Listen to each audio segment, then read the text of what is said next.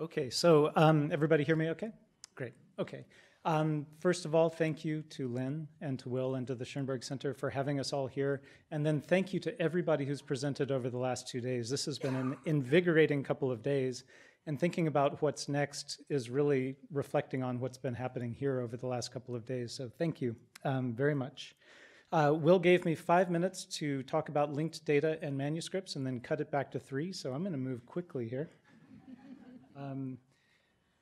I think I was invited here because I've been involved in IIIF since the beginning. So I wanted to just remind the room what IIIF is and why we talk about it in a linked data context. First of all, IIIF is an image API for transporting pixels back and forth. That's not necessarily the linked data part, though it does make use of material that's out there. The linked data part is built on a data model called the Web Annotation Data Model, which is a way of linking two different resources, web-based resources. And so after a morning of seeing wonderfully complex data models, I figured I would just end the day with the easiest one that's out there. All you have to have is a target, a body, and some way of linking the two in a relationship. On that is built a concept for talking about books and other text-bearing objects, images, and things like that, which is the shared canvas data model. On the left-hand side, you see there, the shared canvas is a contextual space upon which everything else is mapped by web annotations. Could be images being mapped onto that conceptual space, descriptions, transcriptions, translations, comments, etc. And then IIIF leads to a slightly more complex data model on the side, describing the structure of an object. So that's IIIF in a nutshell. That's 1 minute down, I believe.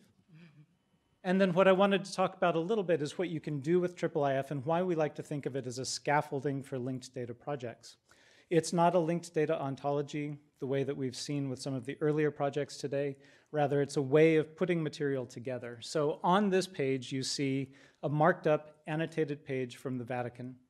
They've spent the last 3 years creating a new project to guide people through their largely uncatalogued collection of 80,000 manuscripts.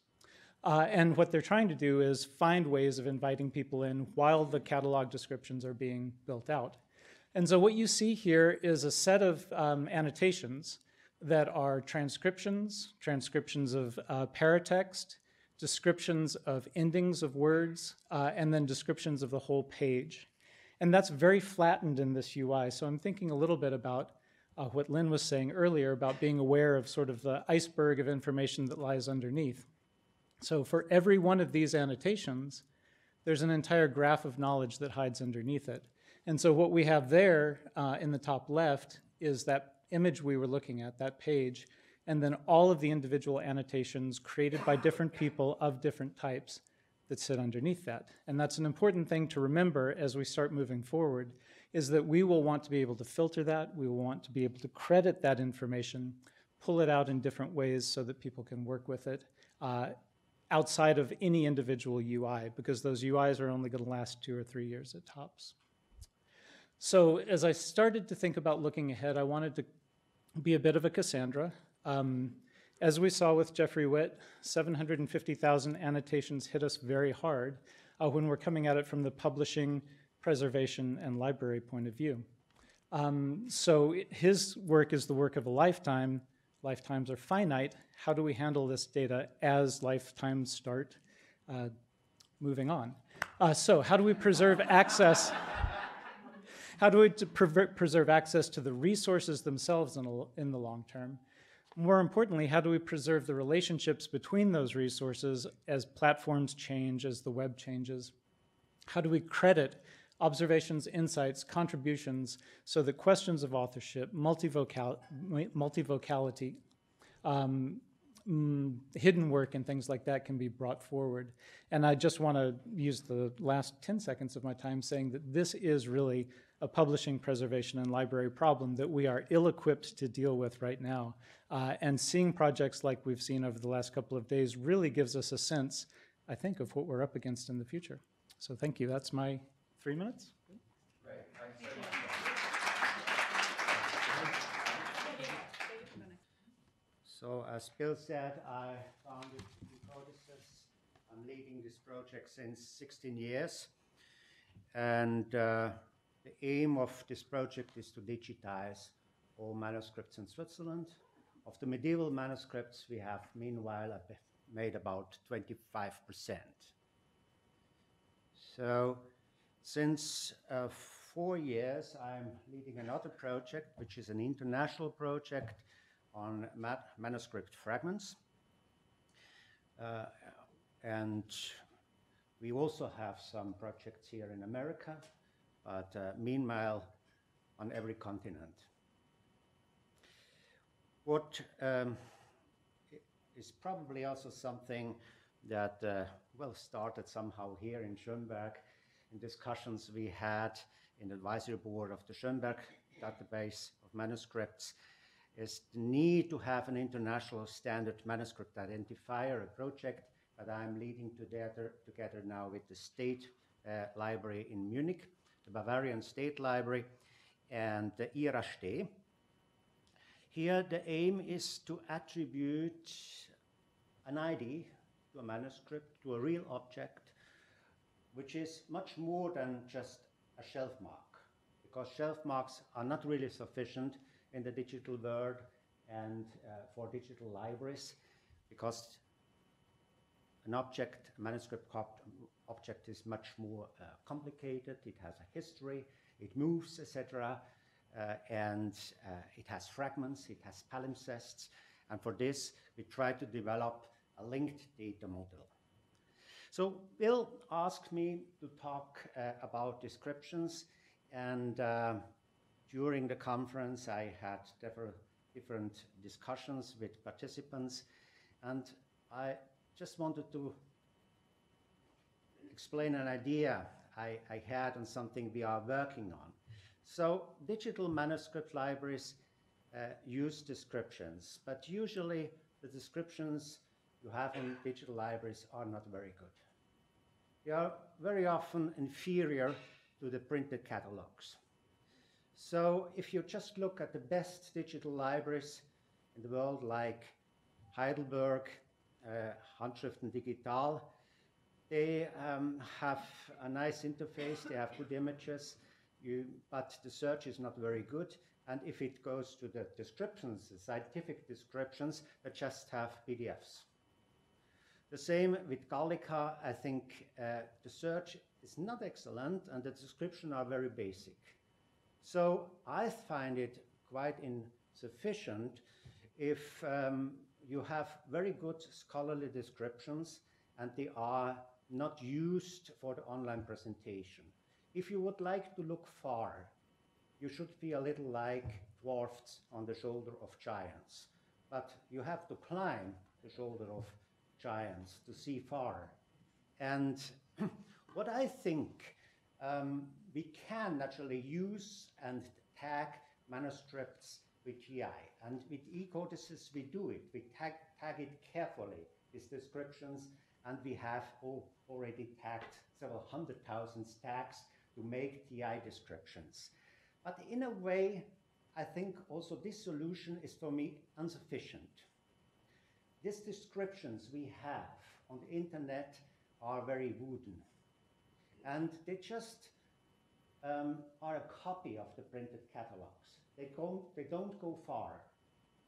And what I try to do and what I would like to give as an idea for the next steps is to make real digital descriptions. Not just copy of printed catalogs. But to explain it, I have to use a comparison.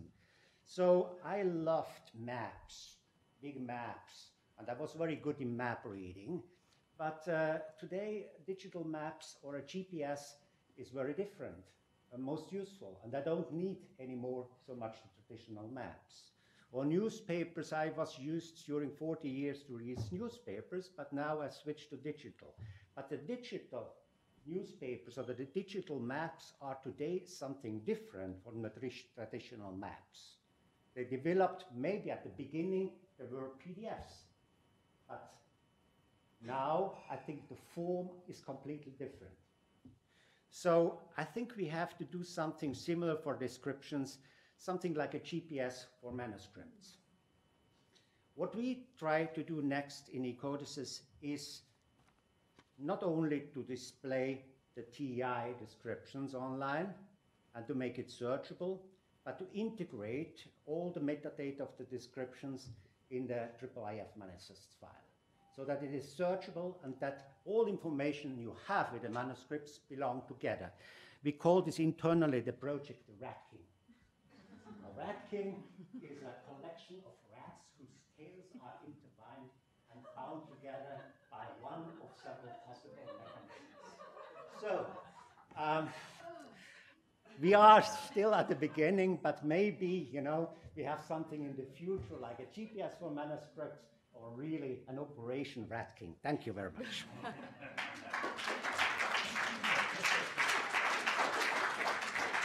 So I am, to nobody's surprise whatsoever, I'm going to talk about bibliophily. And then if I have time after, I want to mention a project I'm working on that bibliophily helps make possible. So if you don't already know, Bibliotheca Philadelphiensis is it has been a 3-year grant-funded project funded by the Council on Library and Information Resources to digitize most of the Western medieval manuscripts in the Philadelphia area. I should say, I was a co-PI on the project. The project was led by Lois Black, who is at Lehigh University, and the third co-PI was Janine Pollock at the Free Library. So this was a very collaborative project. I think looking into the future, collaboration, as we've seen, I think in a lot of the presentations, is going to be a thing that's going to take us forward. People working together to make these projects happen. It involved 15 institutions, including our 3 institutions, and we ended up digitizing 475 codices, and the project also includes several thousand leaves and cuttings.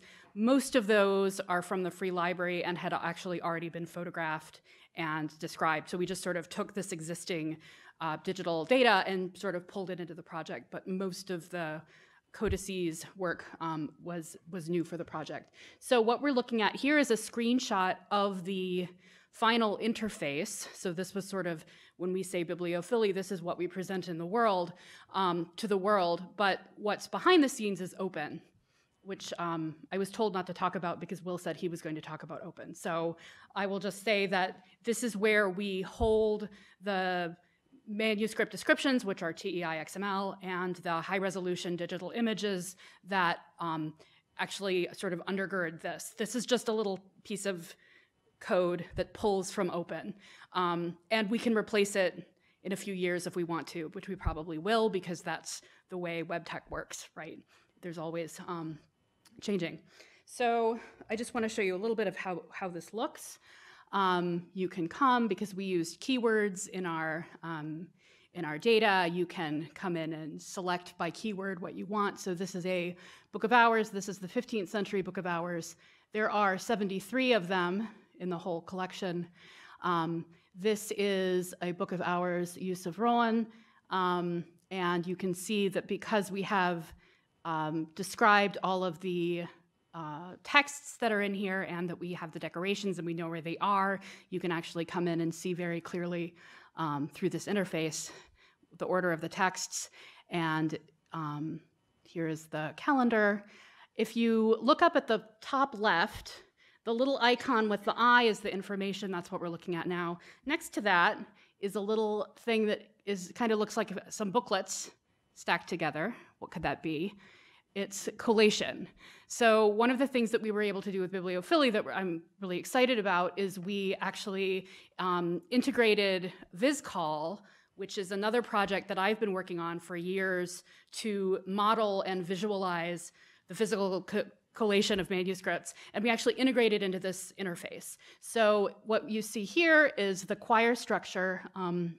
It's a little bit hard to see, but they're underneath each of the queue numbers. Those are obviously the choirs. You've got the construction there, how many leaves there are in each one, and then if you select one, this is choir 10. We can see choir 10 is folio 70 through 77. And you can see there how the bifolia are connected to each other. And if you click any one of those little pairs of images, you get the bifolia. So what we're looking at here is 77 verso on the left and 70 recto on the right. So that is the interior view of the outer bifolia of choir 10 in this manuscript. So that is that. The next thing that we're looking to do with VisCol is actually to start doing more with linking the information about the contents of manuscripts with the physical construction. So this is obviously like a mock-up, but what we have here is a diagram of MS5. That's the same manuscript we were just looking at. So here is a different kind of diagram, and then you can see that I've sort of put off to the side. Here are the texts and the illustrations that are on these choirs, and the reason that that's important is then you can see there's an inserted leaf. The reason that leaf is inserted is because there's a miniature on it, and you can see where the texts begin and end through the book, and that can sort of help you know about how it was originally constructed, and also if there were changes in the future of that book, you can see how they were made. Is that my time up? Okay. Thank you.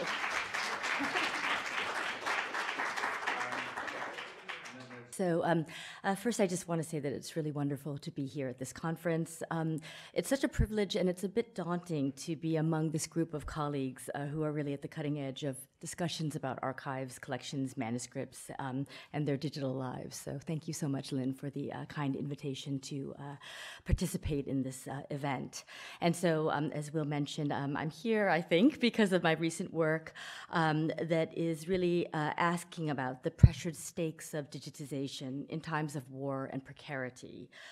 Also thinking about the responsibilities of scholars who are entangled with objects, material and digital, that have become instrumentalized in a moment when cultural heritage is extremely divisive. So we're going to be shifting gears a great deal here, but I hope that this will add something to our discussion.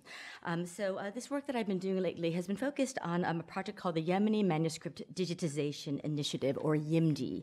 And I was not involved with this project at all. I simply have been looking at it and analyzing it and trying to historicize it. It's a very recent project, but still I think it requires some discussion. And this was an international project that was funded by an NEH and a Deutsche Forschungsgemeinschaft Enriching Digital Collections grant from 2011 to 2013. And the goal was to digitize a corpus of manuscripts held in 3 private collections, or actually 4 private collections in Yemen. For those of you who don't know, Yemen is a place where there's estimated to be about 50,000 codices that are in private homes. Very few of them have been cataloged, and an even smaller amount have been digitized. And so this initiative involved a group of international scholars and librarians who worked with an existing local organization in Yemen called the Imam Zaid Foundation that had long been engaged in digitization. And the NEH grant provided them with equipment, trained them in international cataloging standards and digitization standards, and eventually the goal was to make these manuscripts available through Princeton University's digital library portal. And so it was a project that launched in 2013. It was a quite amazing cross-cultural collaboration. But I should say that these manuscripts, I'm an art historian, but these are not, the kind of Islamic manuscripts that are illuminated in gold and have images of heroes shooting arrows off of horseback. These are very eclectic products, some of which have been copied very recently, and they're what my colleagues call library quality, not museum quality. These are also books that my colleagues in religious studies have spent a great deal of time with, and that is not the tradition that I come out of. I was much more interested in understanding these as material things, and also trying to understand the circumstances of their digitization, which I came to understand were deeply embedded in the circumstances in Yemen today, which has become very, very divisive. I'll just say very briefly that, the kind of rise in interest in digitization in these particular manuscripts was also paired with the rise of the group known as the Houthis, or Ansar Allah, who took the capital Sana'a in the year 2014, ousted the internationally recognized government, and then spurred on the beginning of a series of airstrikes in 2015 that was led by the Kingdom of Saudi Arabia and Gulf allies, and also undergirded by logistic support by the United States, Britain, and France. And so, this kind of long story that I realized was really about the kind of linkage of the present with the past. And I realized that this kind of story that some of my colleagues don't like to tell because they like to see the pre-modern as disconnected from the contemporary was one that very much needed to be told. Along with this, there's also a story about the remarkably constrained circumstances of digitization. And in this conference, we've heard a lot about amazingly well-resourced projects. I think we need to also think about projects like this one, which took place in a situation which there were usually maybe like 2 or 3 hours of electricity a day. And when those hours of electricity were available was not made public to anyone. It would come on and off as according to who knows what logic.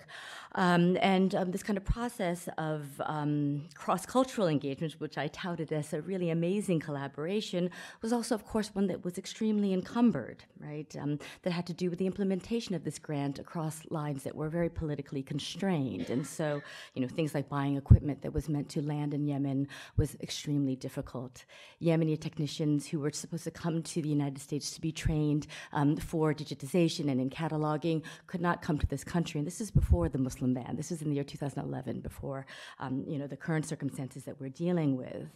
When hard drives were supposed to be sent back, the parcel delivery between the United States and Yemen was completely shut down because of a mail bomb that was sent in UPS that absolutely shut down any ability to send those through mail. And so other arrangements had to be made.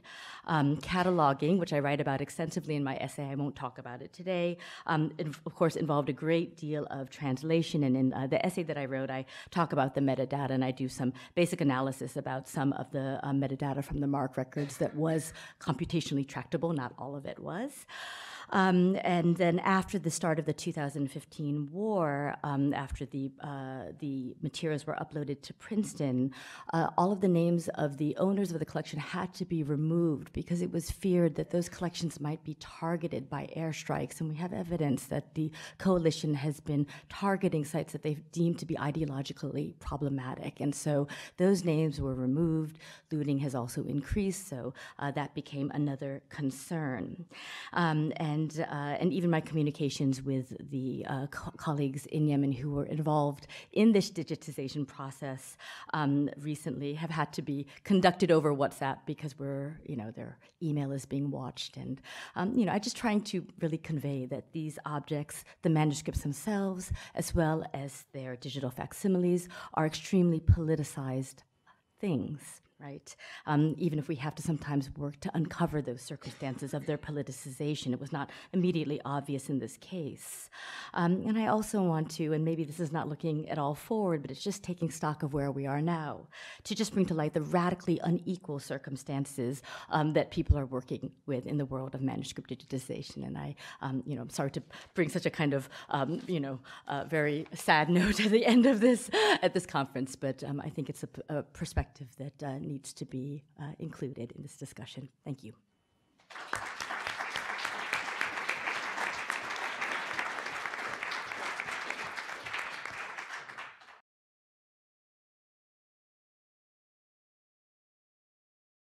Well, the two fundamental problems that we have right now, well, I should say 3 problems, is one is just basic sustainability. I look at all of the wonderful ideas about data here, but that requires people. And if you're going to have quality linked data, we need people, and it's extremely difficult to find that funding. So while we are able to raise the money to do the digitization projects in these endangered collections, to attract the types of scholars who are able to actually do the work is almost impossible from the standpoint of funding them. They're there, but getting there and trained is a big problem. The second problem is a lot of these libraries give us these images but don't want to share them because of problems of the 19th century and 18th century. So we're able to put the images online, but the idea of offering those images through IIIF frameworks so that other institutions can use them is nearly impossible because the trust they give us to preserve those images, and that's a major barrier for a lot of the discussions that we're talking about today. In fact, we're coming across that internally, even receiving attacks against our site to kind of hack into it to download those images is becoming an increasing problem, particularly with regard to the Yemeni and Jerusalem and Iraqi and Syriac images. So that's a second problem. And then to be short, the third problem is we're kind of stuck in the NACO funnel too with regard to even creating authorities for other libraries to use. We've done a recent audit for a major grant, and nearly 60% of our authors and titles are not within the VIAF or LC system, which means in order to even try to get them in so that other people can use them is going to be a major undertaking for us over the next couple of years. So beyond the logistics of doing the actual digital preservation, the internal problems are a major problem for us over the course of the next 5 to 10 years. I think Nancy had a comment that I did want to say something that just, about this kind of perennial question about how much technical knowledge do humanists need to have, because I think it's just one that, we're always asking, and it's always the one that we're going to be, kind of struggling with. And I think one of the ways to at least cope with it, or to just at least think about it is that, for me, all technical work is intellectual work. Cleaning data is not mechanical work. That is intellectual work. Amen. Programming is intellectual work, and that's how we have to think about it, so that we don't somehow say, oh, I'm going to farm that out to someone who has the technical skill, right? And so I think, if we, can just build a culture in which we're framing it like that, I think we will all be more powerful, and I think that the work that we do will hopefully be recognized in, in a much more complete and comprehensive way. But I also think that, we spend a lot of time talking about, as humanists, the technical skills that we lack, but we never talk about how much the technicians and the developers need our knowledge as well, right? And I mean, there's some in the room, and they can tell me if they disagree with me, but, all of these projects, they could not have been done, obviously, without the humanists. And so that kind of back and forth, we're always kind of focusing on what humanists don't have. And indeed, we don't have a lot. And we do need to, we need to work significantly to build up our capacities, but at the same time, we also have to indicate how meaningful the work that we do is for the technical side, and how that's not an add-on, that's not a bonus. It is absolutely integral to that kind of back and forth. And so, I just wanted to add that. And if I could build on that just really quickly, and on Dot's question of who the we is that we're talking about, I think it's easy to assume that other people are doing the technology. And that is a barrier to participating in things like this. We've heard the question, how do you get started, multiple times. But we should always start from a question, a need. So when Dot created the collation tool, it was from a need to create a better collation visualization. When Jeffrey created his wonderful series of texts and related data, it was from a question about trying to create a better scholarly edition. None of these were sort of de novo ideas, and they both then harnessed the technology and other technologists to produce what they've done. And so I think that's, as you're saying, building that community and really questioning the balkanization between technology and us is important. I just want to second what Nancy said as a former dean. And it seems to be, and speaking here to the teaching faculty in the room here, because one of the real problems, of course, as you know, is that the kind of technical programming, even editing work that is fundamental to this whole project that we've been talking about for these last few days, and its importance is not shared by a great many of our colleagues in various faculties, including the humanities faculty.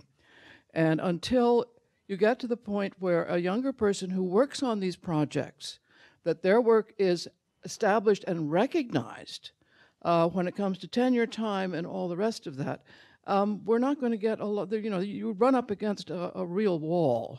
And that really seems to me to need a great deal of thought and a better rhetoric, a more persuasive way of talking about this. And it isn't just for individual institutions. I mean, these are things that have to be also worked through our professional societies.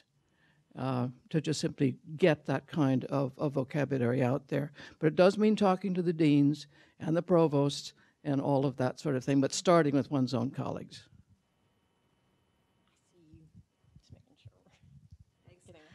So another piece of this that we really haven't even gotten into today is that we're not just doing this work, cataloging, digitization, and crafting discoverable clean metadata. We're not just doing it for ourselves and for our students and for other scholars. We're doing it for the public, especially the open access piece. And when you see what's happening in medieval studies today and how the Middle Ages is being misread and misinterpreted and misappropriated, it means that it's really incumbent on us to educate outside of academia. And we have a real opportunity with this kind of work, with bibliophily, with the public outreach that you do, Dot, with your videos, and Nick with his blog, and with the way you bring kids in to look at manuscripts. It's a really, really incredibly important opportunity to teach the people the reality of the Middle Ages as opposed to the sort of fake medievalism Middle Ages that people are getting. And I think we always have to keep that, in mind.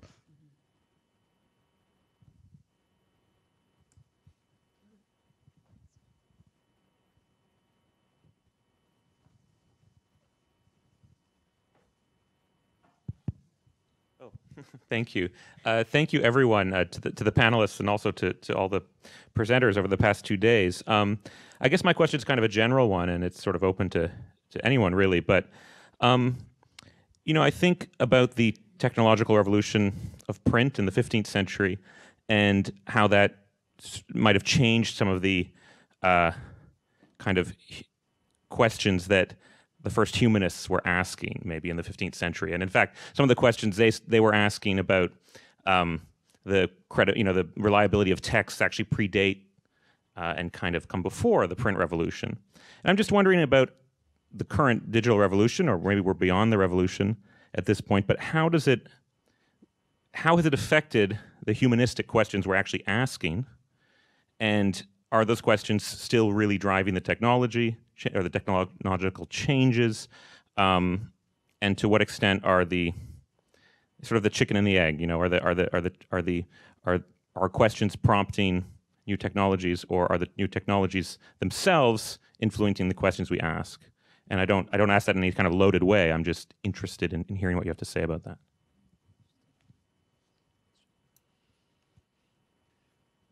I think Jeffrey has a thought. I mean, I just have a thought. I just sort of mentioned it in passing, very brief, that I think the print medium has certainly affected our appreciation of histories in particular ways. So, the medium is the message, I guess. The medium does affect consciousness. So the difficulties of printing a large-scale scholastic edition throughout the 20th century have been expensive and difficult, and they've led to an interpretation of the scholastic history that is punctuated by what have been interpreted as great lights, such that one can tell the story of scholasticism with three figures: Aquinas, Scotus, and Occam. And maybe if you want to add Gabriel Biel, a fourth, but Gabriel Biel lived 200 years later. And part of that has to do with the medium, that it's very difficult to access all of these smaller orbiting people. If we want to teach a class, we have to teach things in translation. What are we going to teach? It's all of these little things are not accessible, they can't be translated. So the story of medieval philosophy gets told with four great thinkers, and they're understood as independent geniuses who have thought in a vacuum, right? And then have come up with these. And the idea of being able to experience text in nonlinear ways, in kind of hierarchies that cut across each other, I think will have the effect of changing that story. It's a different consciousness, a different conscious idea of what it means to write in the Middle Ages, what it means to think in the Middle Ages. And so the answer to my question is both. I think that certainly our existing questions are driving new technological tools and innovations, but I think many things I do are driven by, well, I could do that. right? And sometimes, well, that would be cool, let me try that. And I think that should be encouraged just as well, because it's precisely in that moment that you start to see something in a way you didn't before.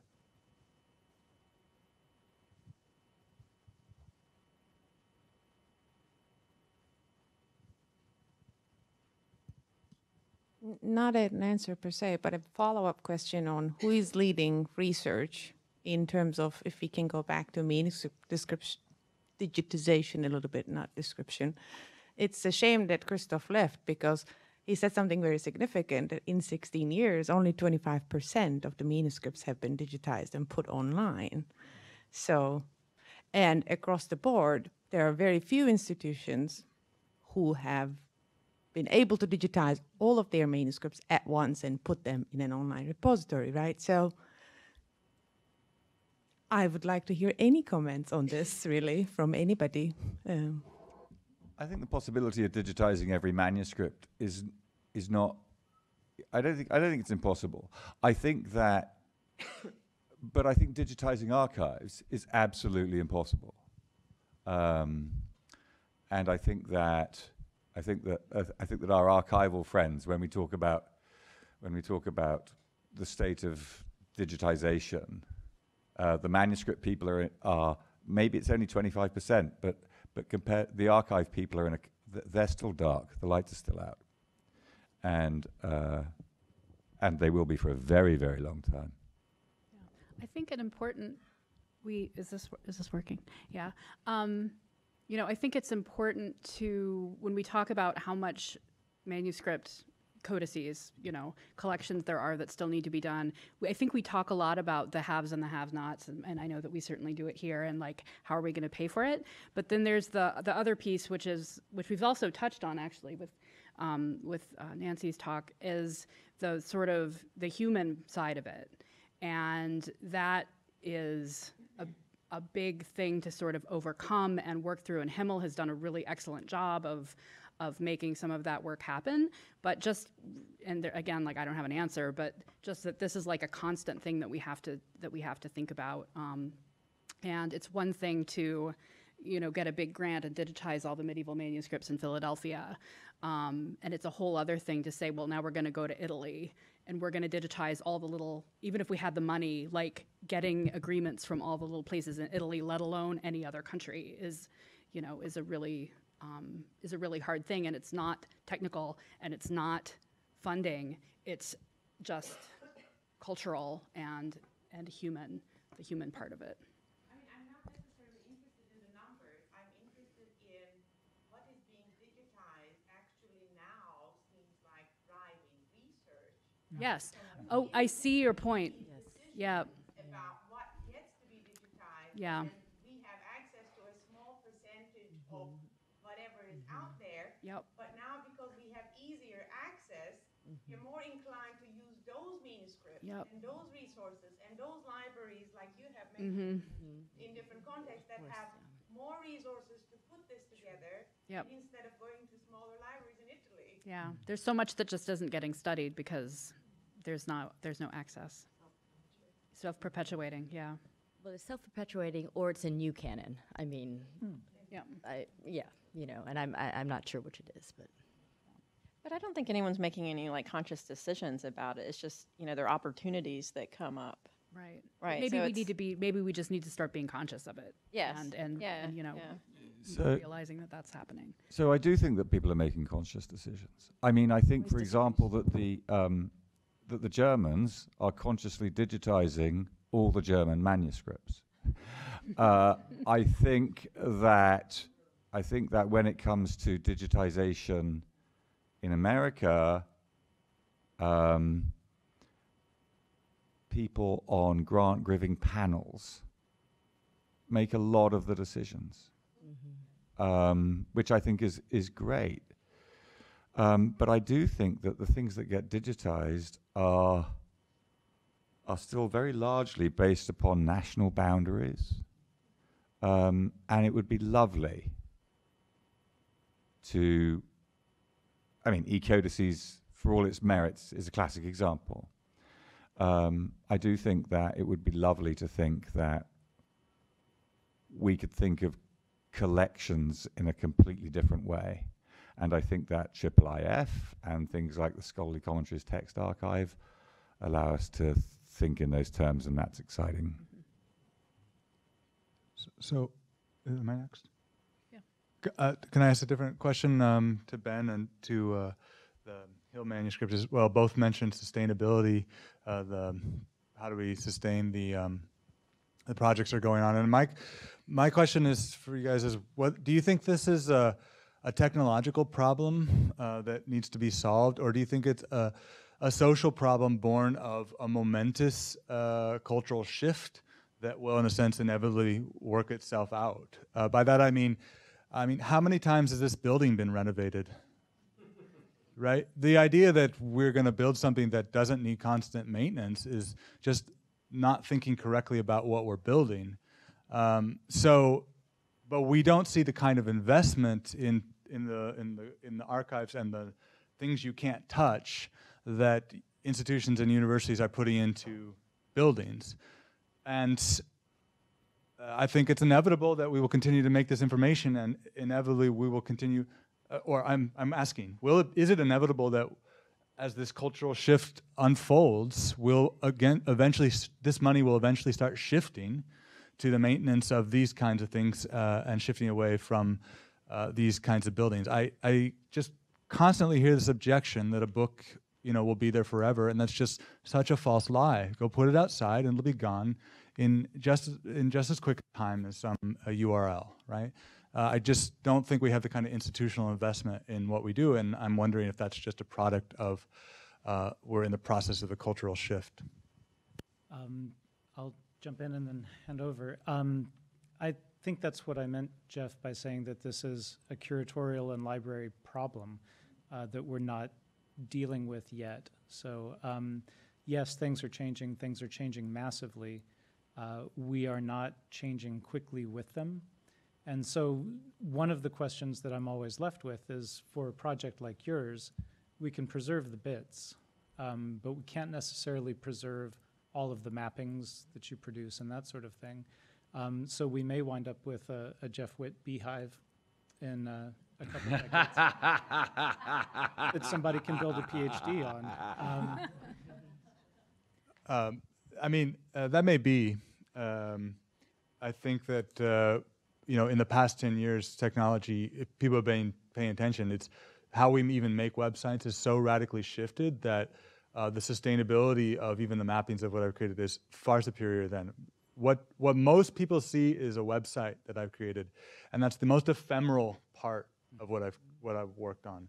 So yeah, I've built that website, that visualization 3 times. I'll build it 3 more times, but every time I build it faster, and and it's not because the other one wasn't sustained. It's because I want to add more to it. So that may be, but my point too, it may be a beehive, but my point is that we're now in the moment where we are inventing what we want. So the idea that I'm making something crazy that's going to be the beehive is like, maybe, but that's the moment in history that we are. We're inventing what we want, and the idea that 30 years from now we've superseded that is only possible because we are doing these processes. So, yeah, I'd like to hear what.